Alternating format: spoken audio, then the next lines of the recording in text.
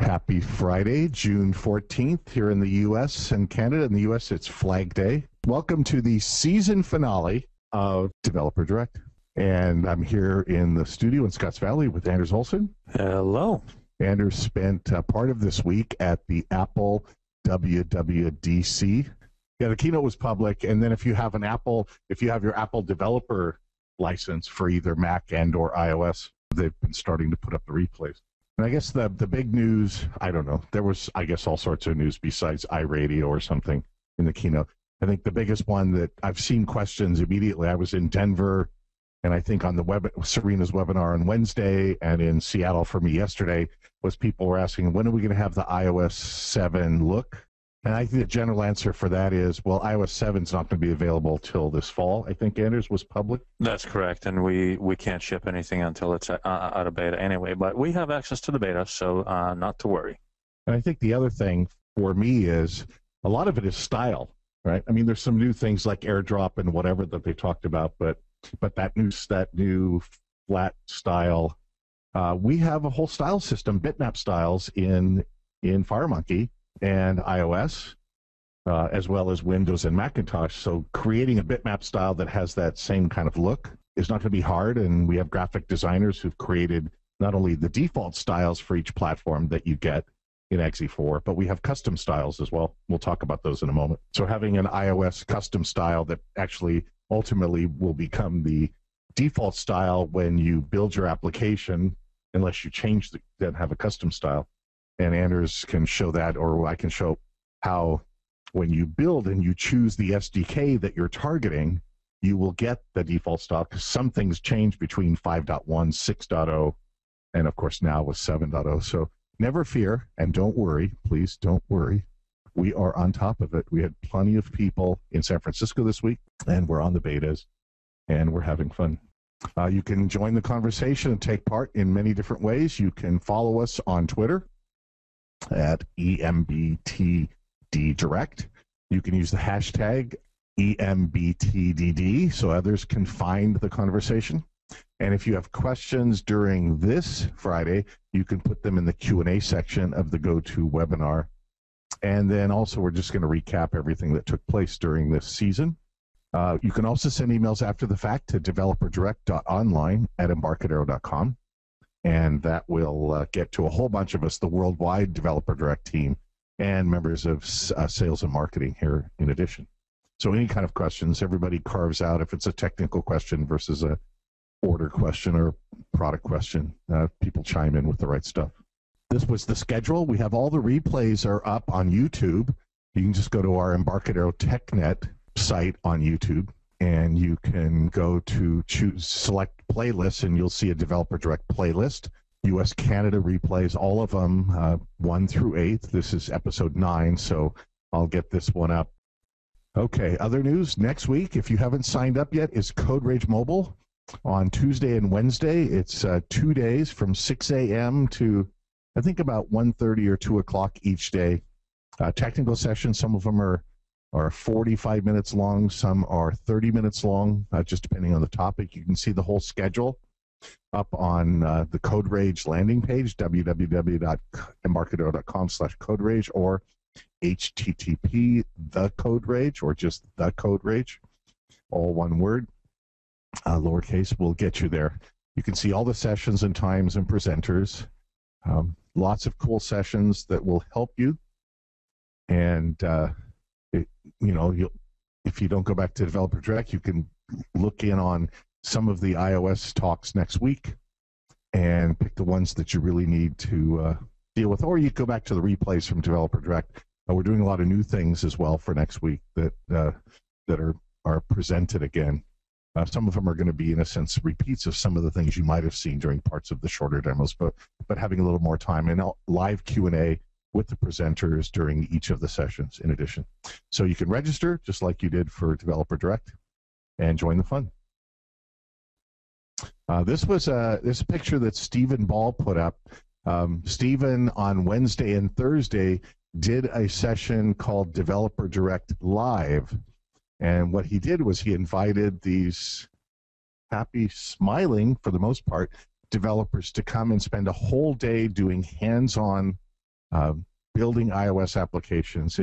Stephen took some of the materials I did in a 2-day workshop in Denmark back at the end of April, and he put it into a 1-day Developer Direct live, and they had people come to our Maidenhead office. That's the conference room down on the ground floor.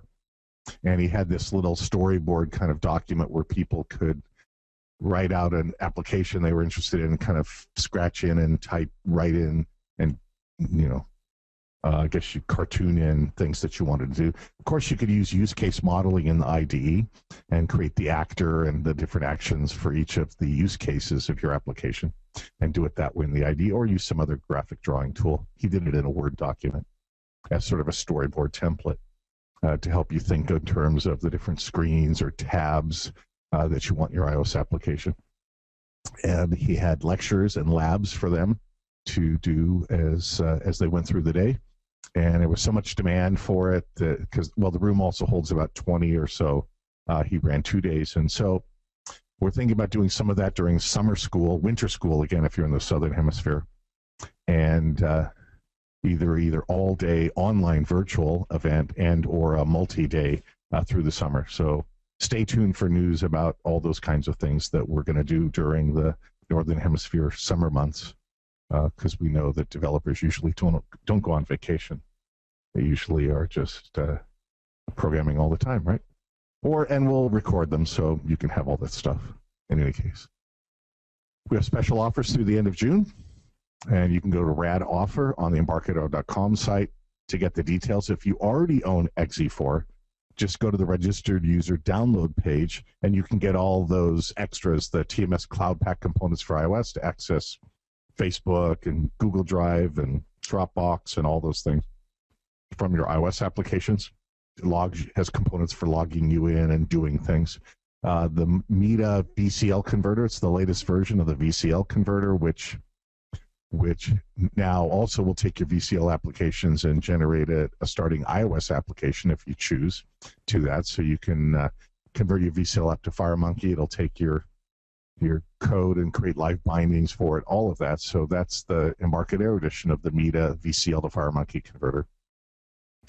There's a premium style pack, which adds 2 new styles, custom styles for Windows, Mac, and iOS, the Jet style and the Diamond style. We already had the black style and the transparent style, in addition to the default styles for Windows, Mac, and iOS.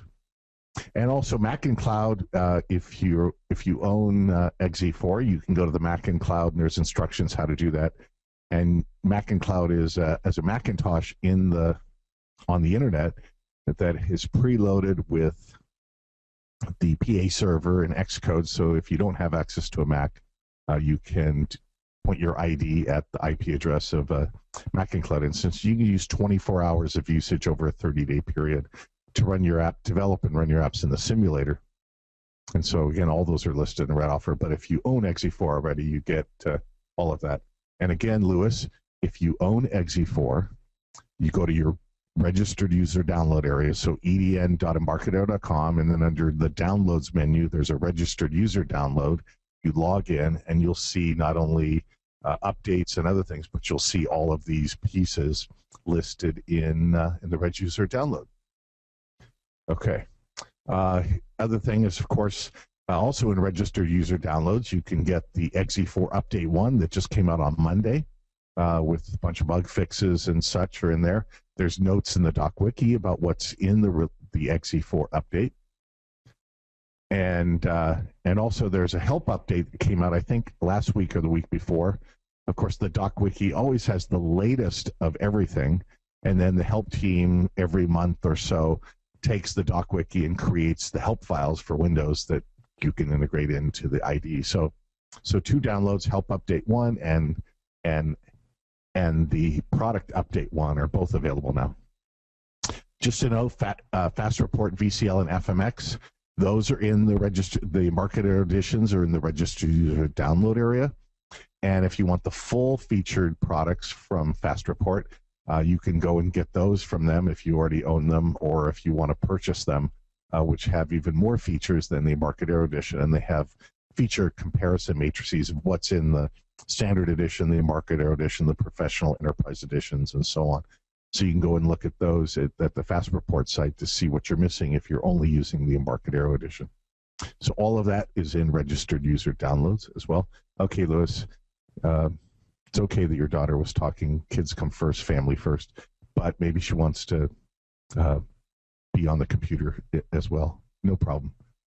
Latest cool code snippets. We always want to remind everybody that all the mobile samples and the iOS code snippets, in fact, all of the exe4 demos, even the VCL demos, we keep all of those and the previous versions of Rad Studio, exe3, exe2, exe. All the demos are in SourceForge. So there's the path to the exe4 demos. Those are also installed when you install the product in your public users, public documents, Rad Studio. Sorry about that. Give me a hand sign next to stuff. Sorry. In the user public documents, Rad Studio 11.0 or whatever the version is, you'll see samples folder. And if you have a Subversion plugin like I use Tortoise SVN, you can right mouse click on samples and say update, and it'll update your local samples from the SourceForge repository. So it's a great way to always keep up to date on latest code snippets, latest samples, whether it's for mobile or the regular samples, updates those. You can also just go and put your browser at SourceForge and take a look at what's going on and browse around them as well.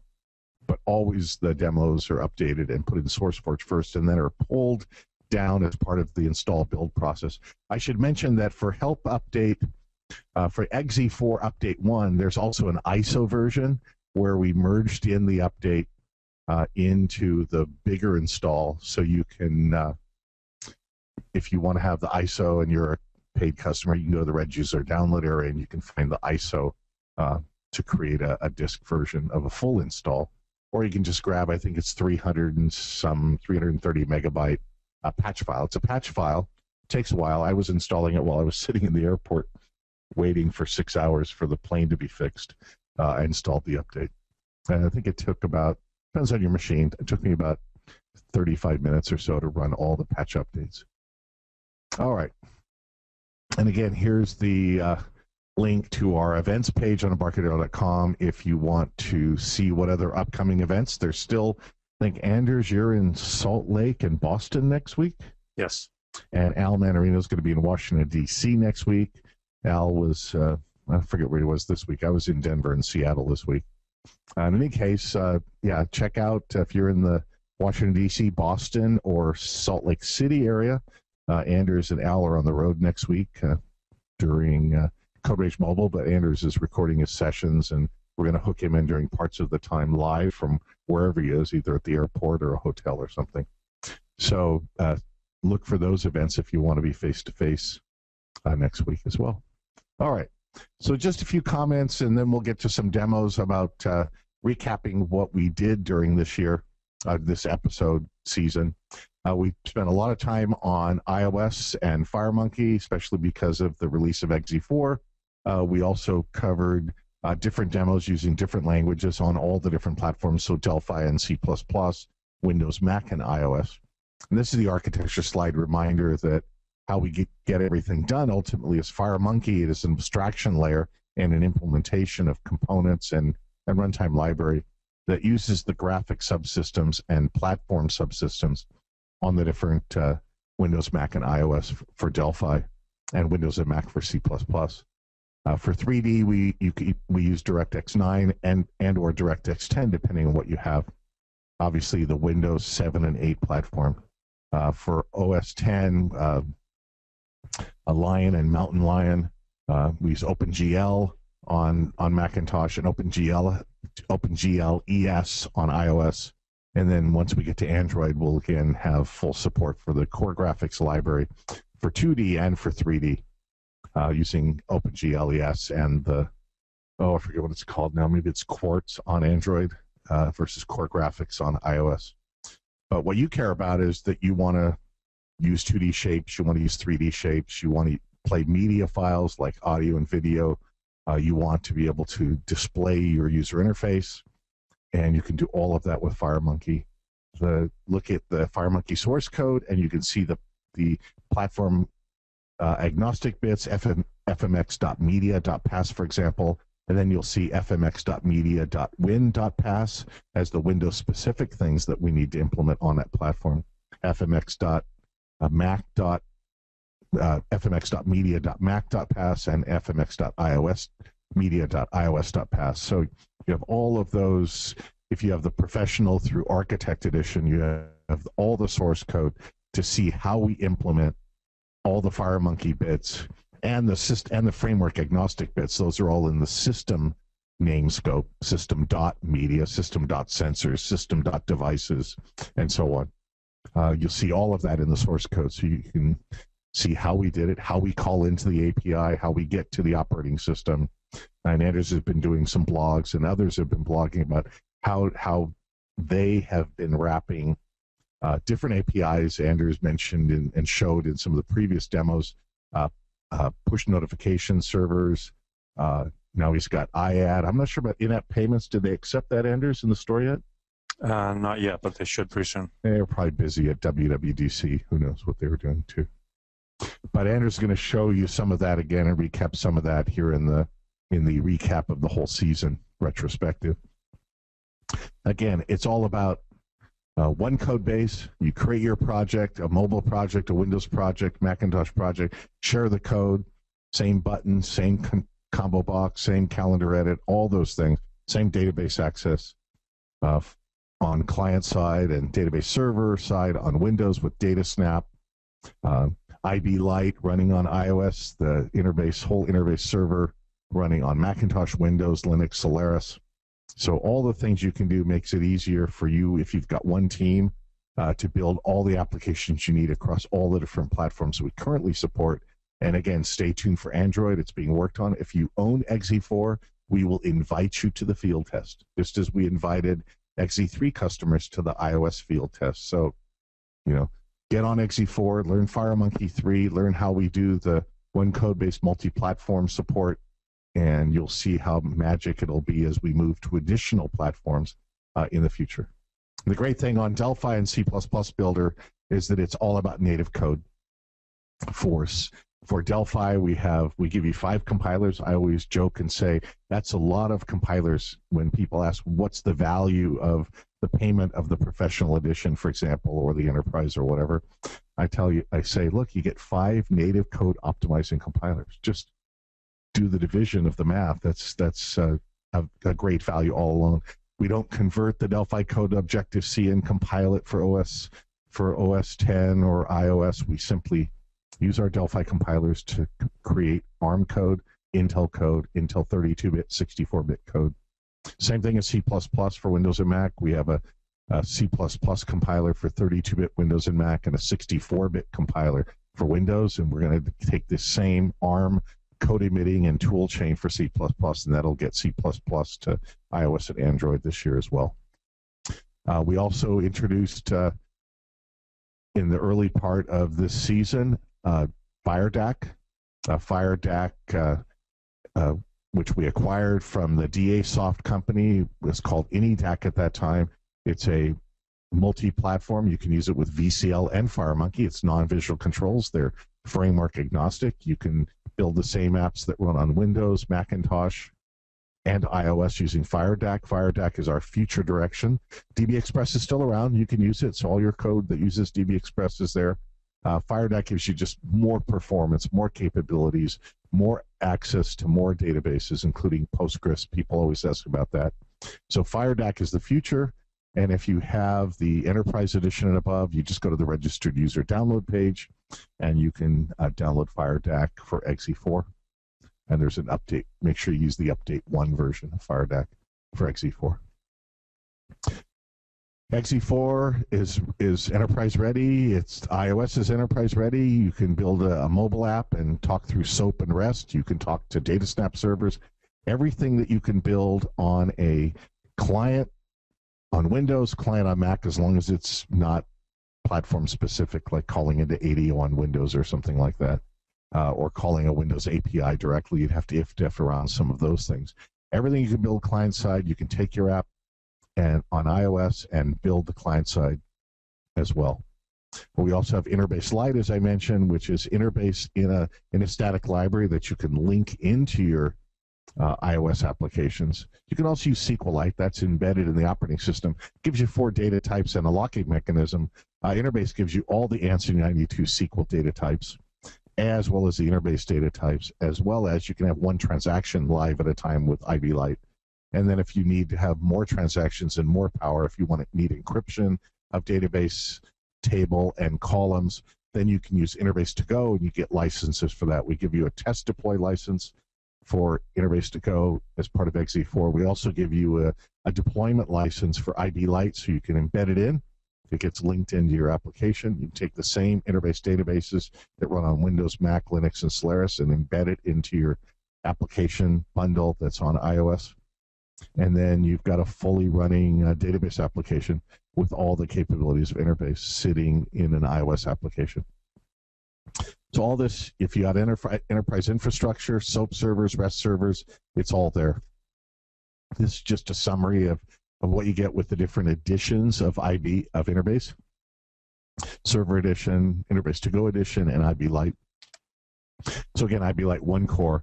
So you get a key when you buy the product for IB Lite. Use that to register to get the reg file, which is the text file with all this gobbledygook stuff. I like that term, gobbledygook.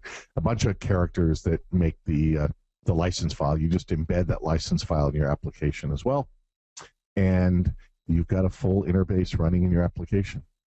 So again, it has some limitations, but you can deploy it to the store. You can put you can have 1 million users using the application at the same time.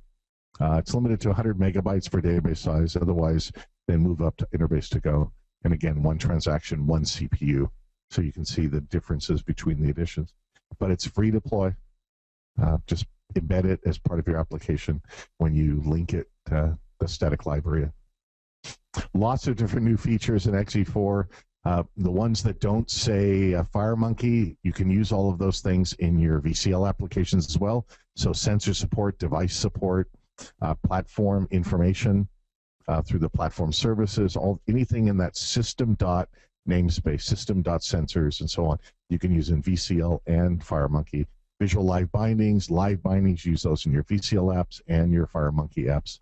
All of that stuff. FireDAC, you can use that in your VCL apps and your FireMonkey apps. So all of that stuff is there. All right. Well, let's see if Anders is ready, or is it time for me on demos?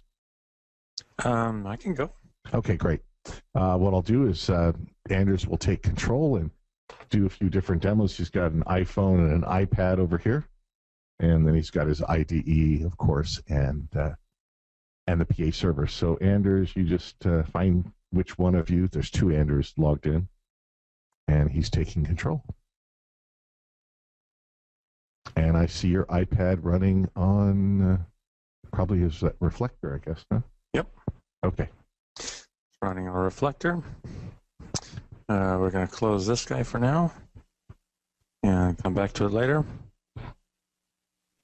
Let's start out with just a little recap of the start screen. If you haven't taken the start screen for a spin yet in the trial or in the shipping product, take a look at it. I just wanted to recap this share sheet application. Pretty simple application to actually get started with for taking photos and sharing on different things. So here we have a button which is hooked up to an action, and the action list is over here, and we see that we have a take photo from camera action, and the on did finish taking event hooks into take photo from camera action did finish taking. And what we do here is simply assign the bitmap that comes from the camera and assign that to the background on our UI. So this image will be replaced.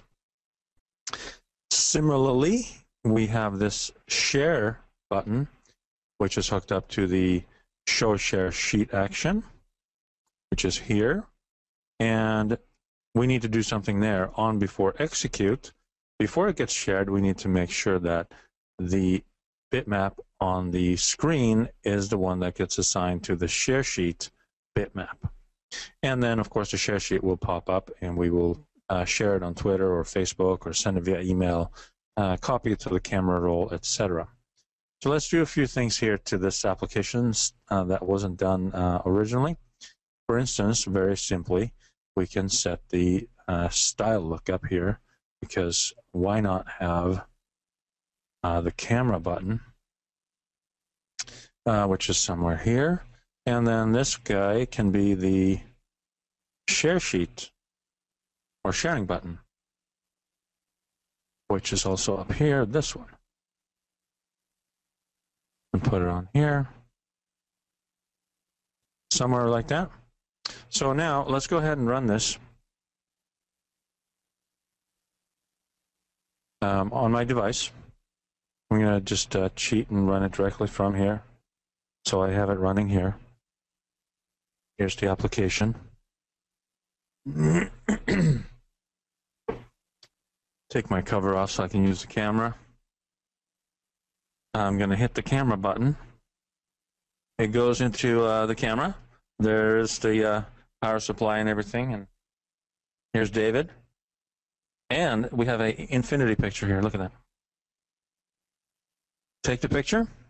So we're still in the camera app. Now we can scale it and use it. So let's go over here. Say use. Now it's on the background of the application. So now we'll go ahead and hit share. And let's go to Twitter. So here we're going to put this in here. Oops. And let's see. Live at the season finale of Developer Direct. And why not put in this hashtag as well, which is EMBTDD. Hit send. And just to double check, we can go to my Twitter page here and hit reload. And there it is. There's the picture.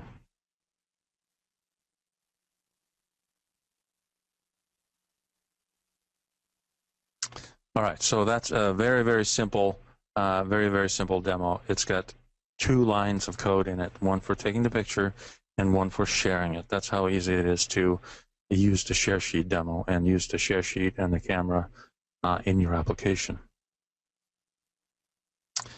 All right, let's go to something different. A little recap on push notifications. So here's my iPad. I'm going to lock the screen. So now it's all black, right? I'm going to go over here, and I'm going to go to my EC2 instance. So here's my Amazon EC2 server. I have put in a message here that says Delphi Direct push notification from Amazon EC2 APNS server written in Delphi XE4 to a Delphi XE4 client, just to make it a really long message. Okay, so I'm just going to fire off and see what happens here. So what we can do is make sure we're disconnected first, just for fun. I'm going to hit my iPad. So really quickly, I'm going to connect, and then I'm going to send the message. I'm going to slide over to the reflector and see if I can beat it. And there's my message. So Delphi Direct push notification from Amazon EC2 APNS server written in Delphi XE4 to a Delphi XE4 client. So how is that done? So of course we can open here and we go into the application. That's the demo application that gets the push notification.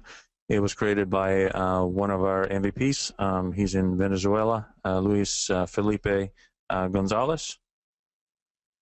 And let's go take a look and see just a little recap of what it does here. Open the project, which is on my desktop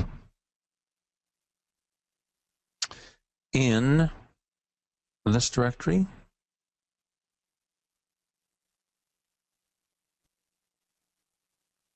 Here's my group. Okay, so here, you saw this on the screen already. Luis Felipe Gonzalez Torres iOS application. That's the client. We have the server is over here.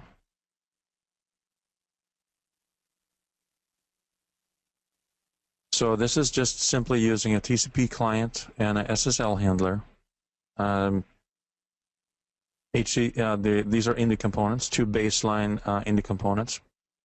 I'll dig into details in my CodeRage mobile webinar on how this actually works. It's using a couple of SSL certificates and keys and things like that that are in these PM files. These are coming from the developer portal for Apple. And then the TCP client is in there. So when I connect, I simply go ahead and connect, disconnect, I disconnect, and then I have my device tokens for my iPad and my iPhone just hard-coded into this application because it's a development test application. So where did that go again? If I go back here, to design, and you noticed I could select iPhone or iPad over here.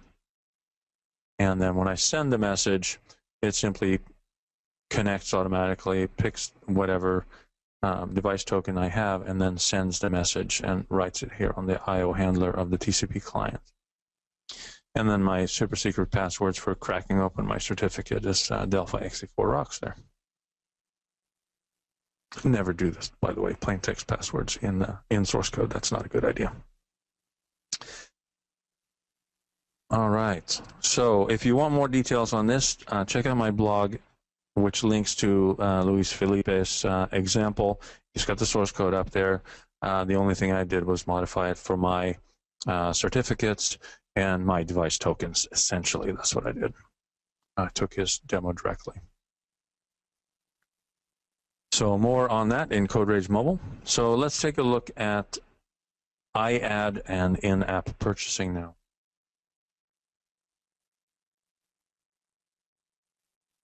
So let's go ahead and I don't know why my menus do that when I resize the screen. That's bad behavior. Okay, open project. I have my analog clock in here. Hopefully this is the latest one. Yep, okay, cool. So, of course, the clock tab is just the clock hands here. And the purpose is here was to show off iAd. So we have another partner in the community that created a iAd wrapper, Simon Choi. So this is his code directly taken from his public blog page that shows how to load the, in this case, iAd framework. You can see that here, right? And then he creates an add banner view class, a delegate, and a TiOS add component. He doesn't install the component on the palette. That's probably the only thing missing in here. But basically, he responds then to messages like will load add, did fail to receive add with error, did load add, action should begin, and action finished. Pretty simple little wrapper that works very nicely. So the way I am using it is, so since I added in-app purchasing, if we have not bought the remove ads product, then we'll go ahead and create the iAd component and show it at the bottom of the screen. Height and width is what I pass in here, and then the create method, he basically subtracts whatever the height of the ad is. And then on receiving a message, we go ahead and hook that into add message.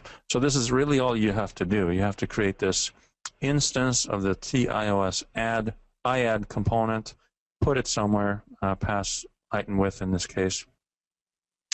And I'm responding to add message. So what is add message? Let's go take a look. Find declaration. Okay, so here, what I do is, in the one that's in the App Store right now, if you actually don't get an ad, you get a blank white area at the bottom of the screen. Well, that's not fun. So what I did instead is, if I get a failure, I remove the ad control from the super view, which is an Objective-C term or iOS term for the form, really. If we load an ad, then I add in the subview. So I display the ad if it loaded correctly. Okay, so that's the ad part. Now the in-app purchasing part. So this is, let's see if I can find it.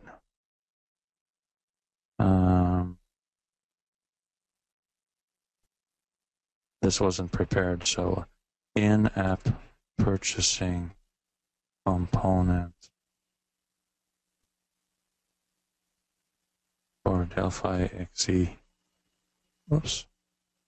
XE4. It's Flash AV, I know that. I put that in too. Here we go. So in-app purchase component. So this is the component that I used. I asked him for the component. He sent it to me very nicely. And it actually had a few things missing, so I've worked with him to, I gave him some support there, so he's got now the correct implementation. And the way I found out is I submitted an application or this analog clock with in-app purchasing support enabled. Well, he didn't have the restore functionality. So you actually have to have that restore functionality on what's called non-consumable products. So if you buy something like ad removal to go pro level or whatever you want to call it of this analog clock, then if the user uninstalls or installs the app on a new device with the same Apple ID, you have to provide support for restoring that previous purchase that the user should not have to pay for again. So I assisted him with that. So if we go here to the Setup tab, we can see that I have an in-app purchasing item here in my list box at the top. I have a buy button and I have a restore button. So when I buy, if I successfully buy the product, then I kill the ads. And that's simply a matter of, in this case, remove it from the super view, disposing of the component completely. And then I actually remove the list box item and the header. So this entire area will disappear when you successfully buy. If you restore, I call restore purchase, and as a follow-up, if it succeeds, the same method will then be called on successful purchase.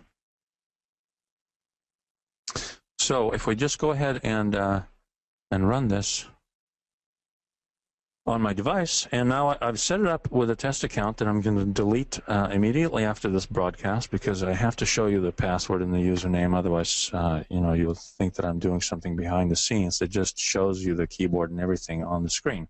So let's go ahead and run the analog clock here. And if we wait a little bit, we should get some ads. So here I am connected to the iAd network. Of course, this ad is in the since it's development, it's an ad for iAd itself. And it tells you about the features of iAd, et cetera, et cetera. So we close the ad. And then we'll go ahead and go to the setup screen here, where I normally can set up what clock face I want. Now I can decide to buy or restore. Let's say I want it to be tricky and see if I can restore it now. I've never bought it with this Apple ID, so I'm going to go ahead and put in my Apple ID, which is this one. And I'll put in the super secret password that nobody can read. Okay, it's not doing anything, so it's basically telling me I'm actually not responding to the error message in here, but there was a error message firing back and saying, hey, you've never bought this, so you can't restore it. Okay, so let's go ahead and buy it then. Fine. You want to buy this for 99 cents in the sandbox environment here? Sure, we'll go ahead and do that. And since I'd already authenticated, you notice that it successfully bought it. The entire in-app purchasing part of the UI disappeared completely. I go back to the clock, and now I'll never see another ad. And of course, if I delete the app, redeploy it, I can go do a restore, and it will do the same thing. So that's essentially how you can use this third-party component from Flash AV software. So with that, I'm going to turn it back to David, I think. And by the way, this has been submitted to the App Store, so it should be approved shortly, and I'll keep you posted on my blog when it does or when it doesn't. That's my Macintosh side with my PA server running down here. I'll switch over to the IDE. I've applied update 1, so help about exe4, C++ Bullet exe4 update 1. I haven't done the help update 1 yet, but I'll do that next. So that's there, and that also included a PA server package, so I copied it over the Mac and ran it, and it's sitting there. A couple examples I want to show. First, a C++ image effects example. This uses the input and output part of the filters that come with iOS. There's also a great FireMonkey sample for iOS, for iPad and iPhone, for applying effects to pictures that you take, and you can check that out. It's in the FireMonkey mobile samples area. This one is a C++ version. What I've got is 2 track bars, and I've got a track bar that sets the amount, the percentage of sepia that I'm going to associate with this, with whatever bitmap that I want to load. And also, I use the magnify effect. Let's look at the code behind. On the form create, I create 2 filters, a sepia filter type and a magnify filter type. And then when I do the open button click, I bring up a dialog box and find some images and so on.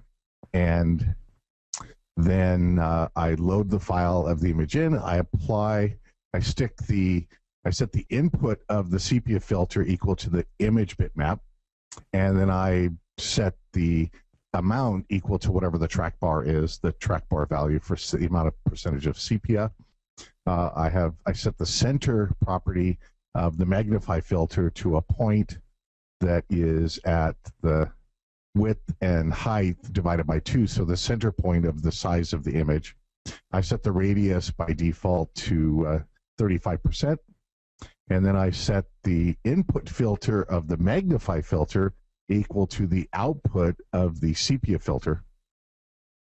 Then I set the magnification to the magnify track bar, and then finally set the second bitmap image to the output of the magnify filter. So this is how you can chain the output of one filter to the input of another, to the input of another, and so on, if you want to apply multiple effects.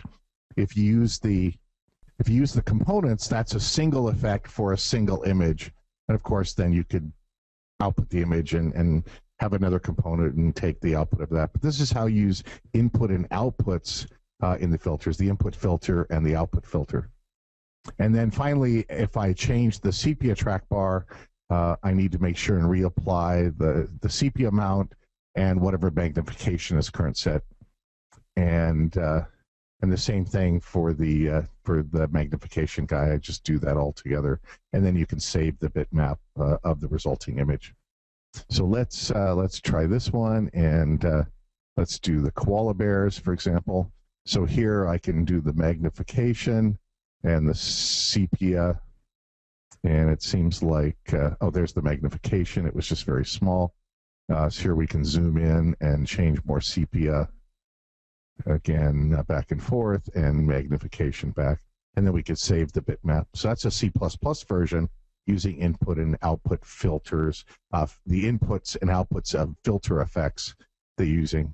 And these filter effects are the lower level classes here where I create them in form create. These are the lower level filters that the components themselves, so a T sepia effect, which is a component down here in the component palette of all the different effects. Here they are down here. So for example, shadow effects, bevel effects, all of these tune effects, swirl, and so on, the sepia.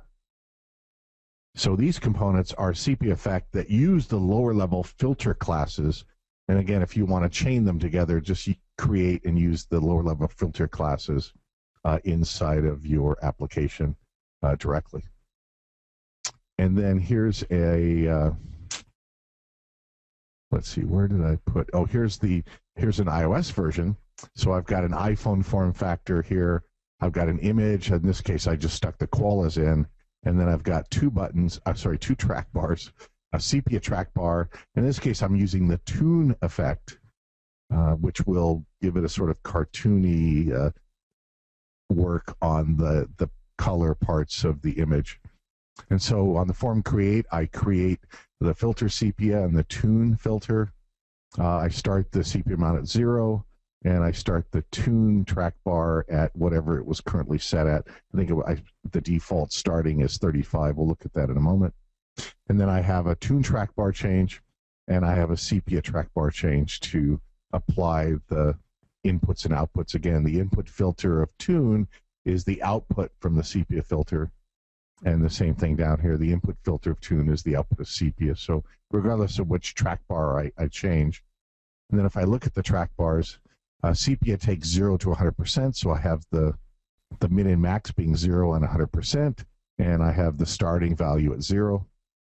For the tune track bar, I have a min and max of 3 to 15. That's what the documentation says the min and max for the tune effect are, and I have it set to 5, a little bit more than the beginning, so a little bit of effect taking place just for fun, for change. And this one I can run on the simulator or the device. I left my phone in the other room, so I'll just run it on the simulator. I'm not using any hardware specific GPS or whatever. So here's the output image down below. Here's the input image that was there. Notice it's got a little bit of tune effect happening around it because I've got this set. If we want a lot or a little bit or some or none, we can use this one. We can again apply sepia and do some nice fun things with it. And so it's just an example to show that since the iOS devices have GPUs and our desktop devices have GPUs, and the FireMonkey image effects, there's like 50 or so effects and transitions that are all implemented as pixel shader. I think monochrome isn't. I think there's a monochrome direct runtime. But otherwise, it's the pixel shader effects that uses the GPU. We ship the image into the GPU to offload the storage, and then all the effects and effects manipulation are done in the GPU, and then we just get the bitmap back out of the GPU.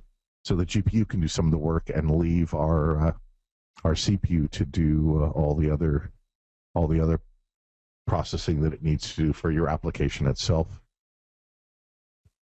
I think 2 other quick demos, and then we'll look at questions and so on that are in GoToWebinar. These are just some that were shown in the past. And I was on the road last week in Orange County and Santa Monica, or Laguna Hills and Santa Monica, this week in Denver, and in Seattle yesterday. For all of you that are the hardcore Delphi types, and remember back enough, I also had dinner with Charlie and Margie Calvert, on Tuesday night in Seattle, and Charlie's doing great. He's retired from working for companies, but he's actually teaching at a local college in Bellevue, Redmond. He's teaching at Bellevue College. So if you search for Charlie Calvert or Charles Calvert, Bellevue College, You'll see him on the faculty in computer science and IT as an adjunct professor. He teaches an object class using C#. Sorry, Charlie, I'm going to come after you again. And then he teaches a mobile Android class, and he teaches a cloud application development and use class up there in different quarters. So Charlie's doing great. He looks great. And he's having fun helping these young students get up to speed on programming. This is Marco Cantu's Delphi Feeds. And I like showing this one because it's a reminder to, again, on the client side, that you can do all sorts of things, including we have all the Project Indy components for iOS. So we have Project Indy components now compiled for Windows, Mac, and iOS. So this is the TID HTTP component to do HTTP requests. And Marco's demo uses that to get an RSS feed from either delphifeeds.com or from the Embarcadero blog server. He then takes the string that comes back as the RSS feed and he puts it into the XML document. And the XML document then parses the XML, and then he can go through all the child nodes of the RSS feed XML document and pull out the things that he's interested in. The main property of the XML document is the DOM vendor. So in that case, it's Atom XML v4. That's a cross-platform DOM. XML document on Windows, of course, had as its default MS XML originally. And of course, that's platform specific. That's Microsoft's XML parser as part of the operating system. So for cross-platform, use the Atom XML v4 or maybe another DOM that you've downloaded somewhere and want to use. And then the code behind what he does is he's got, depending on which tab you choose, so if you're on the Feeds tab or the Embarcadero tab, then he goes to a different URL and he sets the list box appropriately based on the tab you're on. And he either calls it the blogs.embarcadero.com/feeds.wpmu, because we use WordPress mu feed, or the Delphi feeds itself. Down here, he calls HTTP get, calls the get method of the HTTP Indy component, passing it the URL string that he wants to get the RSS feed from. And then he loads that string into the XML document, activates the parsing of the XML document, and then he's got a loop here where he, for each of the tab pages that have listbox on them, he goes and gets the child nodes, for example, looking for items, title, author, publishing date, and so on. And then he populates the right listbox and says he's done. So let's just run this example on the simulator. And here he's got the Delphi Feeds tab is selected versus the Embarcadero tab. You click the button, and it goes out to Delphi Feeds, gets it. So here's some of the latest. If you were an EDN mobile user, it looks like a David Clegg post. Delphi Geek register for OmniThread Library, which is an excellent threading library by, I can't pronounce, Gabriel Chev. How do you pronounce his last name, Anders? Primoz Gabrielchik, I think. Something like that, Gabrielchik. He's got a great OmniThread library, which implements the software transactional memory, and he's got all sorts of great examples for high-performance threading, working with Delphi. And looks like an SDN, the Software Developer Network event. Bob's got a post. TOB isn't the only index. Yeah, I've had it with those guys. I've been in and out with those guys. Oh, sorry. Exe4 Update 1, news about that. FireDAC being used, and so on. And then, fixed TOB index. I'll have to find that one. He doesn't have a click on it to navigate around, but that's the next step. And then we switch to the Embarcadero tab, and he gives you the feed thing down at the bottom. So here, update 4. Matthias is our software consultant in Germany, so he's done a German blog post. And again, here's blog posts that are coming from the Embarcadero, and you can see down here the tabs. And if we let's see if we switch this to iPad. What does it do? The iPad look, and then, let's see where it's somewhere over here. Delphi feeds. Is that it? Maybe that's it. Oh, he set it for iPhone, so it's not going to really do anything different, I don't think. Here, if we rotate it left, for example, yeah. Well, it gives you a little bit more of the information that way, but you could also use a form family, or you could write code in your application startup to test if you're on an iPad or an iPhone, load a different form if you wanted to give more details. I guess the next step here would be to click on one and have it slide animate to another page, which would have the detail, or maybe even take you with the T-Web browser component to the article itself. So lots more to happen, I'm sure, in Marco's Delphi Feeds example for iOS. Well, I guess it's this one again, and I want to do this as a reminder that Anders has a blog post. So this just takes a URL and then displays in the T-Web browser component whatever the URL you told it to go to. And the point here, and maybe that's fixed in Update 1, I don't know, Anders, you probably know. But what I needed to do before Update 1 is I had to go into the source code. Anders had the sample code, and go to the constructor and set another field, which is here. Yeah, that for some reason didn't make it, I think. Okay, so Anders blogged about it. So you open up the source code fmx.webbrowser.ios.pass, which I've added to my project. Set fwebview.setScales page to fit to true. So this little comment, add this line, and save that back of the source code. And you might want to copy the original source first into a backup copy, and then just add this line of code. And Anders has that on his blog. And that way, if there isn't a mobile version of the page when your iPhone goes to the site, it will load the whole page into the space available in the client area. And then from there, you can use gestures to zoom in and out, pinch and zoom in and out. So let's just run this on the simulator. So here's that app. Let's put in Embarcadero.com and go. And then what will happen is, notice now I get the whole Embarcadero page. We don't have a mobile optimized version that would give you a subset. So before that one line change in the fmx web browser.ios.pass, you'd get sort of the upper left-hand corner of the web page showing up in the client area of your T-Web browser component on iOS. So adding that one line, if it doesn't fit naturally, it will zoom it out so that it all fits inside, and then you can still, click on things and so on to do your work. And there we go to the page, and then again that page gets fully loaded, and we can go backwards and forwards and so on. That's just an example. And again, Anders' blog is blogs.embarcadero.com/AO. He's got all sorts of little tidbits and points you to the iAd information that was done by the Korean developer who's been wrapping some of the other components, including, was he the one that also did the in-app purchases?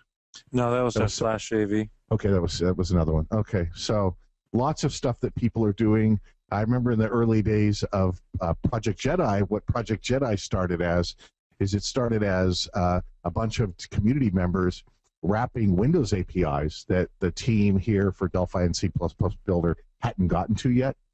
And then they extended out to build source code control system, additional components, and all sorts of things. So there's lots of people out there who are helping us in the community, working with and wrapping iOS APIs. Anders has a talk at Code Rage Mobile next week about wrapping APIs and how to use it. Of course, you can always look in the FireMonkey source code for the pattern. Here, let's do it this way. Let's go to my my Explorer users, public documents, Rad Studio, 11.0. No, I'm going to the wrong spot, David. Program files, Embarcadero, Rad Studio, 11.0, source, FMX. So in here, you can look for patterns like FMX GPU canvas, 2D, 3D canvas. Then there's some specialty code. If you see the patterns iOS and Mac in front of the .pass extension, let's go down to media, I think is a good one for the multimedia handling. So the abstraction class is fmx.media.pass, and then there's fmx.media.win.pass, fmx.media.mac.pass, and fmxmedia.ios.pass. So you can look at these iOS and Mac and Win.pass files to see how we're hooking into the operating system, the lower level APIs, and so on for different systems. So pickers, the custom pickers, the date picker, and so on. Phone dialer, here's an iOS version. Platform interface, the abstraction, fmx.platform, iOS, Mac, Win, printer, printer, fmx.printer, iOS, printer Mac, printer Win. I'm not sure what the three letters are. I suspect maybe it'll be A and D for Android once it starts showing up in the world. But you can take a look at all of those implementation source code if you want to see again how we wrap. And also go to Anders' blog, blogs.embarcadero.com/AO, because Anders has all sorts of little examples that he's been blogging about and pointing to other people that are also wrapping parts of the API that we haven't wrapped either with components or runtime library interfaces yet. We always have information on the Developer Network site and on Embarcadero.com. Just want to make sure to remind you that you can always find it there. Also, the Reviewer's Guide and Marco Cantu's excellent Delphi language for mobile development white paper that talks about automatic reference counting. When you create objects, just forget about them. You can call free and decrements the count, and then it goes to zero. They'll be disposed. You can always call dispose of if you know that you want to get rid of that object in memory and that you control it and you know what's going on. There's a dispose of call. All your code works. Creating and freeing it all is good. With is deprecated, but you can still use it if you want to. That's your choice. Big battle time, I'm sure, of some people. Love the with, hate the with. Love the go-to, hate the go-to. Again, all the replays are up. There's the link, Embarcadero TechNet. There also is a test streaming server, streaming.embarcadero.com for podcasts. We're going to be starting to podcast and create the podcast XML so that you can subscribe to podcasts. And so we're testing it on streaming.embarcadero.com. But you might, want to get access it by using YouTube. That's fine as well. Just a reminder again of the special offers through the end of June. And if you got XE4, you can just go to Reg User, download, you get all that information. If you're not sure, you can send us emails. And one more reminder, I don't think I put it, let's see. Oh, here. Let me just go back real quick. Sorry about it's flashing so fast. You got to catch all that. Just a reminder of Code Rage again next Tuesday, Wednesday, 6 a.m. to about 2 p.m. Pacific Daylight Time. So here's the times up here: 6 a.m. PDT, 9 a.m. New York, 2 p.m. London, 3 p.m. Frankfurt, Paris, 5 p.m. Moscow, or go to timeanddate.com to get it in your local time zone, whatever it might be. But that's when we start in the morning, and lots of different sessions. You can go to thecoderage.com or embarcadero.com/coderage and get to it there. Okay, so for Q&A, let's see what we got here. There was the other question, Lewis, where can you get the download, like the TMS Cloud Pack registered user download, which is you go over here to EDN Wednesday, Embarcadero.com. This here under downloads, registered user downloads. So that's the area to go and get your registered user downloads. And it means you need to be logged in, and then you'll see all the files that you have the rights to access to. Right? Okay. What do you guys, Ilya's asking, what do we think about Connect and other non-traditional user interface devices? We care about them a lot. I think it was, what was it? Simon Stewart had a T-Connect for Delphi for Windows at one point in time. John Thomas, our director of product management for developer tools, is working with Leap Motion, a company that makes a lot of those non-traditional user interface devices, things that gesture management and other kinds of things, recognition devices. So look for demos in the future using some of those. I'm working on component interface for the Parrot AR drone quadcopter, so that you can use Delphi or C++ Builder, Windows, Mac, or iOS, and eventually Android to control the drone and fly it around the office or fly it around your neighborhood and take pictures and other things. Michael Swindell's got his whole house automated for home control, so we're working on demos for you being able to program the interfaces to do home control of, thermometers or heat and air conditioning devices, lights, cameras, garage doors, front doors, locks, TVs, stereos, the whole thing. But yeah, JT's looking into Leap Motion, which HP has licensed. Leap Motion did the original work with Microsoft on the Kinect device. And so lots of these kinds of things are coming out. I think it's the Samsung Galaxy 4. You could do gestures to manipulate the user interface. So we're looking at all of that stuff, and it should just tie in to the gesture management that we already have. And so work is going on there. Let's see. Steven said, need to use JSON like XML document to navigate nodes. Oh, sorry. That's a link that he just uploaded today. Blog post. Excellent, Steven. So I'll put that for everyone in the Q&A log. You'll see that link. There's a Code Central example that Steven has put up for navigating nodes using that come across as JSON. And Ilya says, looking forward to Code Ridge Mobile next week. Absolutely, Tuesday and Wednesday. Get up, have some coffee or water or whatever it might be, depending on the time. And we'll be online here. Anders again will be with us, and then remote in addition. So I think let's see. Is it possible to save picture from camera into remote database because the image of iPhone is very big in size?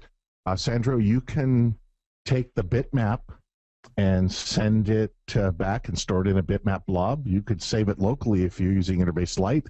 You could have a bitmap blob in your Interbase database, and you could save it into a local Interbase database, or you can pass it back as a type via DataSnap, for example, or using some encoding and save it off somewhere else. Absolutely. Or you could use a cloud infrastructure and save it there. Using the TMS Cloud Pack and then access it there. But absolutely, regardless of the image size, I don't think there's any, I don't remember a limit. Usually some of the iPhone apps, it'll ask you which size that you want, the original size or some other size. I think that's the Facebook upload, or maybe it's the email sending app, yeah. And then Stephen is doing a session that relates to the property cross-platform demo, and Stephen, that's the example that he uploaded. Property cross, you can look at that on the internet. It's I think it's a site in UK that encourages people to build the same application using the same JSON feed for real estate properties in the UK, and to implement that infrastructure and user interface on different mobile platforms and different platforms, to give you a nice comparison of using the same architecture, and then to see which ones do a better job. A lot of them are using scripting code and other things.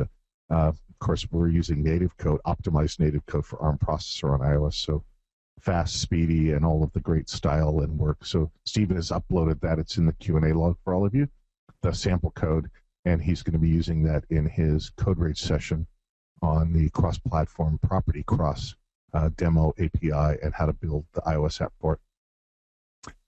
So any other last questions from everybody? Oh, I don't have the slide with our email addresses, so let me find that. I don't know where I put it. Let's see. I have to find another developer. Oh, this one might have it. Let's just go to the last slide down here. Okay, this one here. And bring it up. Print slide. So there's our email addresses, Anders Olsen, or aolsen@embarcadero.com, Al Manarino, al.manarino, David I@embarcadero.com, and again, the developerdirect.online@embarcadero.com. So if you have questions after this, wondering what's happening with Code Rage Mobile, or what we're doing for summer/winter school, Northern Southern Hemisphere, and other things during the summer months here in the Northern Hemisphere, you'll see that appearing on the events page, but you can also send us emails or send developerdirect.online@embarcadero.com. And Anders, any last words just of encouragement, cheerleading, or I don't know, it's Friday. At least it's not Friday the 13th. Oh, there you go. No, come back for Code Rage Mobile next week. Next week. Absolutely. Any other words last on, I guess, San Francisco was cool. There was all the right people there. John Ivey was there, and it was Tim cool. Cook actually went on stage, right? Ran into a couple of people, like Kate Stone and David Dean. Excellent. Yep. Yeah. Cool. Guys that work at Apple, guys and gals that used to work here with us and then are now working at Apple. It's always good to have friends that are at Google and Apple and Microsoft. Like I say, I was up at Microsoft on Tuesday visiting with Steve Teixeira and Herb Sutter, who's the chair of the ISO C++ industry standard. So I spent some time with Herb, which was great, talking about C++, the language and the standard and such. The Microsoft Build Conference is the last week in June here in San Francisco. Some people from here are going to go. They're going to be covering Windows 8.1 and other things, Windows Mobile and phone. So we're staying on top of all of that. We're just working on Android next instead of, iOS first, Android second, Windows Phone third. Those are the ones on our roadmap. WinRT ARM and WinRT native Intel as well. Okay, everyone. And Tom and Sandro and Stephen and Ilya and Lewis and everybody else who's on. Let's see who else. Troy and Victor and Wes, all you guys, Tom. We've got a lot of people today that are online. It's been great having you all here at Developer Direct Q2 2013, the season. And stay tuned. We'll be doing more in the future. And we'll see you all at Code Rage next week. Make sure you register. Bye. Bye.